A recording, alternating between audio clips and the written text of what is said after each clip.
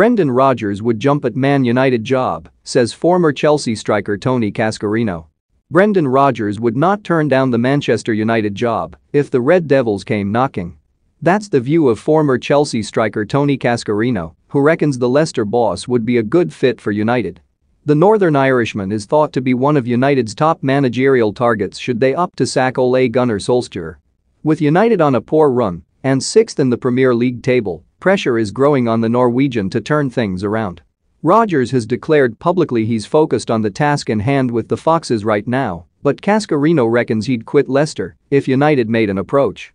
"I know Brendan would jump at the job," Cascarino told TalkSport. I know, Brendan, if he was listening, would probably say, how would you know?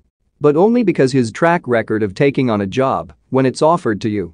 And Leicester is not a job of the quality of Manchester United, as much as they've been an incredible football club, done brilliant things, and have got a great squad. The attraction of Manchester United is way superior for any manager. That opportunity is a once-in-a-lifetime for Brendan. If it isn't Zinedine Zidane, because of other issues, the way he looks at the Premier League, Brendan, I think would jump here. Rodgers came close to winning the title with Liverpool before guiding Celtic to 7 trophies during his time in Scotland. Last season he won the FA Cup with Leicester and now continues to enjoy a successful spell with the Foxes in the Europa League. Rodgers would face a difficult decision if he had to end his contract with Leicester, but Cascarino believes he deserves another shot at one of the biggest clubs in world football. That Brendan style of play would be a massive attraction, Cascarino added. The way he's managed his teams.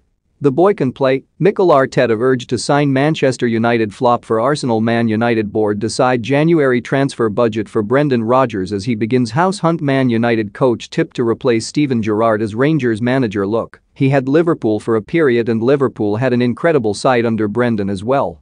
You couldn't look at Brendan and think he doesn't deserve an opportunity of managing one of the clubs who could win the Premier League.